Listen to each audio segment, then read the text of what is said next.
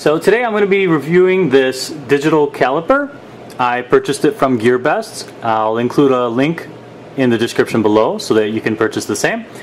I have the 100mm version. There's also a 150mm version. Here's what the outside says. If you want to read what it says, you can pause the video. Let me pull this off. And as you can see, the caliper is wrapped in a little plastic. Here is the caliper, and as you can see, there's the information,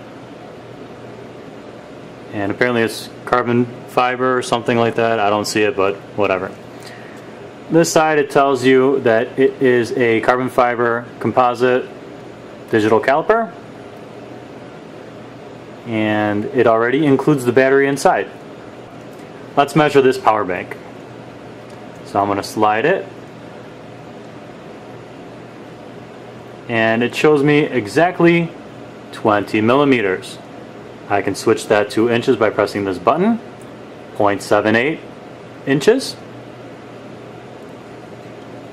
And if I slide this back all the way, as you can see, I'm at negative 0.16. So they give you this zero function to zero it out.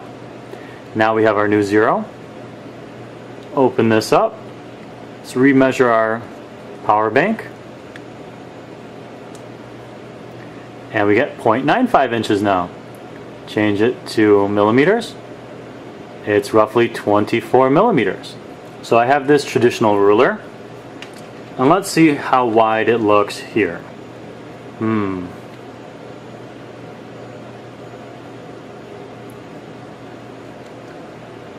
Looks like about 24 to me. So it is very accurate, and this is just the eye guess. That's exact. How about we go a little bit wider? How wide is the power bank? Now, if I use my ruler, it looks like it's approximately, what, 95 millimeters, 96? 95? Let's go with 95. Let's see what our fancy caliper does. Let's open this thing up to its maximum. Put the power bank in and close it up. We get a reading of 96.3. So I could have been off, or this thing could be off, but it looks like it's just about there.